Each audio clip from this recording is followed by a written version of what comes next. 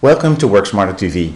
I am Maarten, and in this video I will show you how to calculate a completion date for your project. Excel can calculate with dates. So if you have a number of tasks that need to be completed and need to be completed one after another, you can calculate what the end date will be. Let's say we have a project of 5 steps. Let's first make a table. Step 1, 2, 3, 4, 5. Let's say this is step number, step name. Let's say we're building a house. That's the building permission we need to get. We need to build the foundation. We need to build the walls. We need to build the roof. And let's say we need to do electricity and plumbing.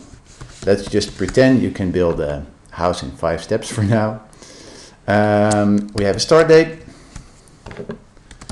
Let's make it convenient. Let's say we get our building permission in the 1st of January. And we need to have a duration in days. Let's add that as well. Make this wide enough, and an end date. Now let's say the building permission takes 1 day. Now you can calculate for each task, you can calculate the end date by adding the duration to the start date, like this. And as you can see, if it takes 1 day and you start at the 1st of January, then you're finished. The end date is the 2nd of January. Now let's make this pretty and make it bold. Right. And let's just say for simplicity that the start date for each of this next step is the end date of the previous one. So this is that one. And let's say, now we can just fill this out. Let's just say the foundation takes, wow, sorry about that guys, somehow this keeps coming up. I have to learn how to shut this off. The duration is 30 days for this one. The walls, it takes 14 days. The roof, it takes, well, the roofs are complicated, right? So let's take 20 days for that. And electricity and plumbing also.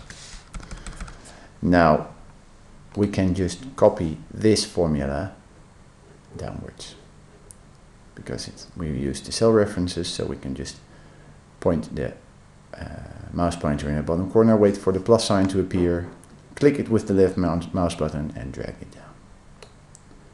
Now this is of course refers to D6, which is still empty, so but we're gonna fix that because what we did here, we refer to the end date of the previous task is also something we can copy. All right. Now all we need to do is make the cells a bit wider. Yeah. And there you have it. The foundation we can start on the 2nd of February. This takes 30 days. So on the 2nd of January, the foundation can start. And the foundation takes 30 days, so on the 1st of February it's done. The walls can start on the 1st of February and take for 14 days, that's until the 15th of February. Roof starts then, and the nice thing is because Excel can calculate with days, it takes into account the length of February, which is of course shorter than the other months. And on the 7th of March the roof is done. And the electricity and plumbing can start on the 7th of March, and after 20 days on electricity and plumbing, our project, our house, is finished on the 27th of March. Alright, I hope you found this video helpful. If you have any questions, you can leave them in the comments. You can subscribe to my YouTube channel by clicking the subscribe button.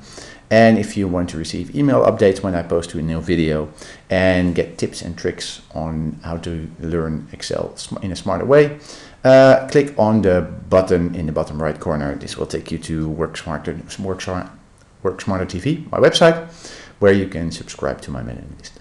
Thanks for watching. See you next time. Bye bye.